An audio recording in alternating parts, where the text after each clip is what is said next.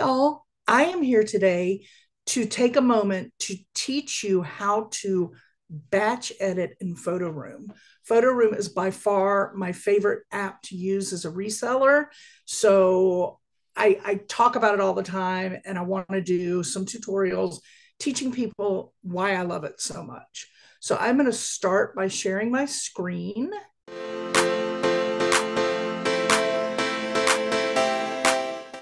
This is my phone screen, which is what I wanted to share with you because it is what I use pretty much all the time for Photo Room. So I'm going to start and stop and kind of show you how this works. What I did was recorded my screenshot. I open up Photo Room, and down at the bottom, I hit batch mode. And then I go through and select the photos, and I will go through and literally quick scroll all the way up to the top of all the photos that I have that I want to remove the background from. I like to remove it from all of my items, and I like the white background. I don't play around with all the fancy things.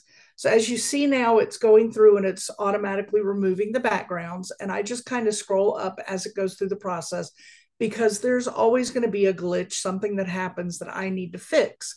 So I'm going to show you how to, okay, point in case, this picture took out more than I wanted it to. Click on the picture, edit cutout, and then restore, and you touch it and it restores what was erased that you didn't want. So I just hit next and go through. Oh, the top of the mannequin needs restoring. Click the picture, hit the edit, hit restore, tap it, and boom, it's done. So then I go through and these are a little yellow. That's going to be another video. Oh, look down there. There's something I didn't want. So I click on it, hit erase, touch it, and it takes it away. And then I just go through. And again, some of these pictures have a yellow hue, which I will do another thing on how to fix that simply. So I go through, look at all the pictures, and make sure everything is as I want it as far as the background removal goes. And as you can see, there were only a few that I needed to fix. Everything really came out clear. As you saw in the beginning, I did not do any special white backgrounds. So now that it's done, I hit export images, and then I save images to my photo room. It is done.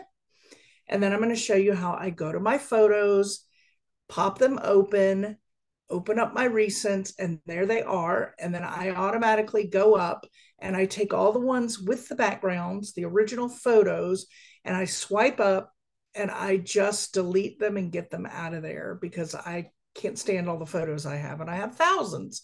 So here I have it. Next thing I will show you on another video will be how I change the coloring of something if I'm not happy with the tone and color.